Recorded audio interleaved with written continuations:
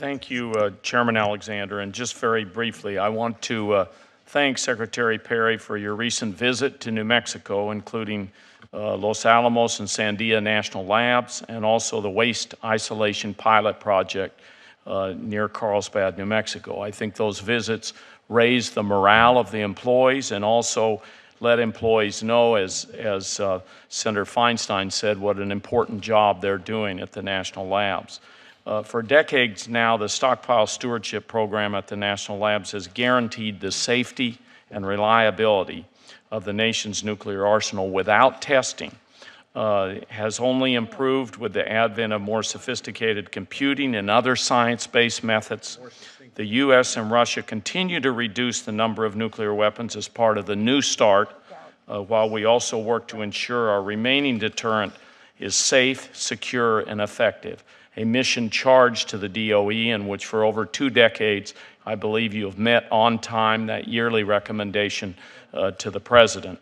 You have many other important missions. I'm not going to go on long here, but I think technology transfer is tremendously important, where you take those good ideas in the lab and move them from the lab bench out into the marketplace. And there are a number of other things that the 2 laboratories in New Mexico work on: cybersecurity, legacy waste cleanup, and many other initiatives. But I really look forward to working with you. Thank you very much. Thank you, Mr. Chairman. Thank you, Chairman Alexander. In 2013, Los Alamos paused plutonium pit production following compliance and safety concerns. A recent report was published in the Washington Post detailing safety issues, which have been covered well by the Defense Nuclear Facilities Safety Board. Both Los Alamos National Lab and General Klotz have responded to these issues, identifying the work they have done to correct the infractions. And I'd like to enter both the memo from Los Alamos and the statement from General Klotz in the record. Mr. Chairman, I'd like to enter, Chairman Alexander, I'd like to enter two statements in the record from General Klotz and from Los Alamos on the issue of responding to safety issues. It will be done, Senator Udall. Thank you. Thank you. In your opinion and the opinion of DOE, is Los Alamos making acceptable progress to fix all identified issues with its plutonium pit program? The short answer is yes, sir. If I can expand just a moment, it's made significant progress with hiring new criticality safety analysts since that 2013 pause in operations. They're back, operating at an appropriate level, and we have a conscientious and a safety-based decision to pause that back in PF4 back in 2013. And anyway, the reviews were done, the readiness assessments were very deliberately and appropriately accomplished, and it's been safely brought back online. So I'm satisfied that. No, thank you for that, and that's consistent with both what the Los Alamos memo that I put in and General Klotz's memo that I put into the record. Is the Department of Energy still on schedule to meet the Department of Defense requirements for pit manufacturing? Yes, sir.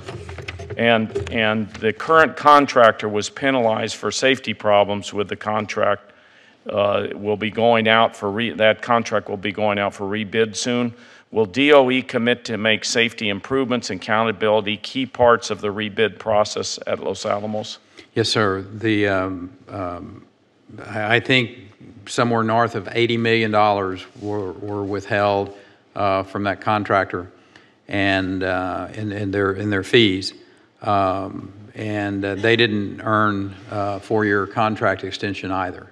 So, from my perspective, there was some pretty good teeth in this and a clear message sent. NNSA is conducting very thorough and transparent annual reviews now to hold those M&O partners accountable. And again, when safety of the operations at our labs I don't think there is anything more important. Thank you, Secretary Perry, sir. for that answer. An analysis of alternatives is currently ongoing for the plutonium mission at Los Alamos, and I understand this analysis is expected to be complete sometime this summer.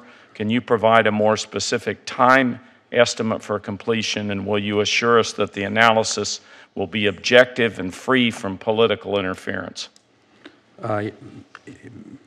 Yes, sir.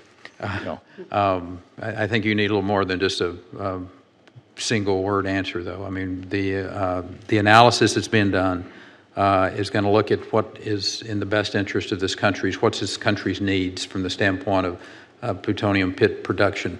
What is the timeline of which we would be required if the DOD task us with that, and do we have the appropriate facilities and the volume, if you will, to be able to handle that. By this summer, which we're quickly approaching, we should have that AOA finalized, and you and the committee will be notified appropriately. Yeah, and just, I know my time's almost up here. The final question had to do with MOX and where the waste goes, and as you know, there are very specific requirements in the law as far as the waste isolation pilot project. So I hope that you will work with us and work with the state of New Mexico to make sure that we have some agreement on that, because that's an issue that's very important to New Mexico. With that, I would yield back. Thank you, Mr. Chairman, and thank you, Mr. Secretary.